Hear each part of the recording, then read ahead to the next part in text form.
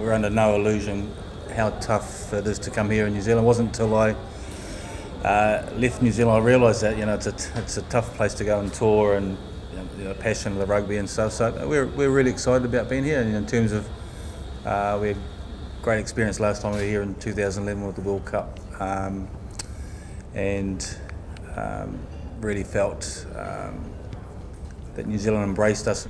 It's nice to be back, and a chance to see some familiar faces and catch up with a bit of family that I haven't seen in a while. So I suppose it's going to be a little bit extra special, and if I'm lucky enough to get out there, it's I suppose going to be a little bit of mixed emotions, but one that I'm really excited about.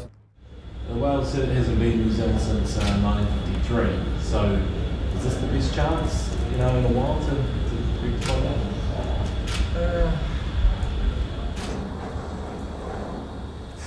It's going to be, it's going to be tough. I mean, we're not here just to make up the numbers, and we're not here to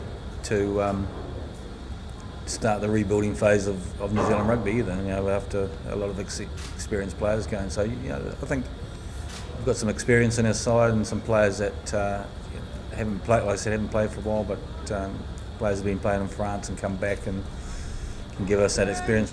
There was a big gap between the northern and southern hemisphere, and I think the World Cup showed. I know we didn't get any teams into the semi-finals, but all the games were close. Scotland run Australia very close, ourselves in South Africa, and it is getting smaller time on time. It's just the experience of playing the southern hemisphere sides regularly, because they've been the benchmark, especially New Zealand.